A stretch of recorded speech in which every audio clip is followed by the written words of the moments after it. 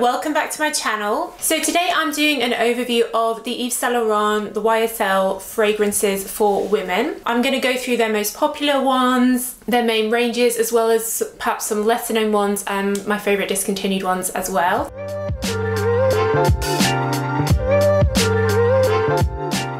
If you are new here, then hello, welcome. I'm all about perfumes. I have hundreds of videos like this, going through whole ranges, new releases, perfume notes, perfumers, so do check out my other content.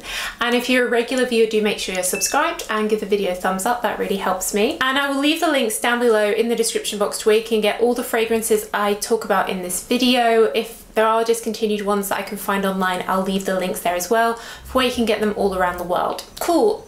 So YSL Beauty is owned by L'Oreal. It's part of L'Oreal. So most perfume brands license out their name to a company like L'Oreal, who then are in charge of coming up with the perfumes, creating them, distributing them, marketing, etc. So they're part of the L'Oreal family, which of course is an absolutely massive company. And probably their most famous, most successful range at the moment is the YSL LIBRE range, which has Dua Lipa as the face of the fragrance. These bottles have the YSL gold logo on them, kind of like the bags.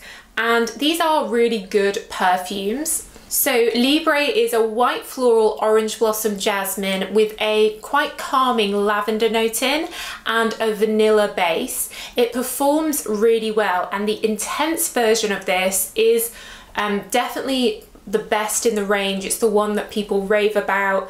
I travelled with a girl who was wearing this, and every day I could always smell it on her. Really projected, very warm, quite sexy, quite sophisticated. There is a Le Parfum version of it, which again is heavier and quite sweeter. And my personal favourite is the Eau de Toilette that I have here, because it really majors on the orange blossom note. So it's really orangey, fresh, really nice for the summer, but the jasmine is still there, which helps give it body and last. And to me, this performs like a typical eau de parfum rather than like an eau de toilette. I can smell this on me, it projects, it's a good orange blossom fragrance. More recently, they released Libre Platine in the silver bottle. This one was quite a surprise. It's totally different to the rest of the Libre range.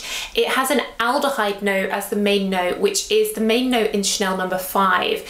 Quite airy, almost chemical medicinal smell. And then there's a lot of citrus in there and some of the lavender. For me, this is a very, very gender neutral fragrance. In fact, there are lots of men's fragrances that major on lavender and citrus, so it almost felt like a men's scent. Totally different to the rest of the range, and I'm not sure how well it's done. They are constantly releasing limited edition bottle versions of Libre, but those 5 are the only different fragrances that they have. And then we move on to the Black Opium range, which has also been a really big success. For me, Black Opium is an evening, party, date night, going out, bar type fragrance. And again, it projects and lasts really well. Again, we have an orange blossom, white floral notes in here, but there's also a coffee bean undertone.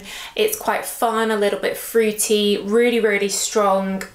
Definitely something I recommend for like the party season, for evenings. There are a lot of different versions of Black Opium. You've got Black Opium Extreme, which has more coffee notes in. You've got Black Opium Illicit Green, which has a hint of a fig and a green note in. You've got Black Opium Neon, which has a bit of a dragon fruit top notes. But those all have that same Black Opium DNA with a slight twist to them, but they're still all 80% smell the same to me. You then have Black Opium Le Parfum, which is different. This is quite a warm orange blossom with a lovely like warm solar note, which is very calming, very classy. I do love orange blossom, so this is like a really pretty subtle orange blossom, the Le Parfum. And then there are a bunch of discontinued ones. Floral Shock, Black Opium Floral Shock, I really like that. Again, it had a lot of orange blossom in. There was an intense version that came in a blue bottle that had licorice in, that is gone. And there was an Eau de Toilette version of it as well, that's gone. There was Nuit Blanche, and then there's been loads of limited edition bottle versions of Black Opium,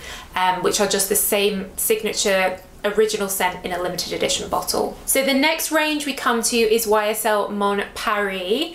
This has been a favorite of mine for a long time, and I think it's a really underrated range from YSL. All the attention goes to the two big ones, and the original Mon Paris Eau de Parfum was a big inspiration behind my first fragrance, Empress. It is a fruity floral with red berries, rose, peony, and a patchouli base that really helps this last.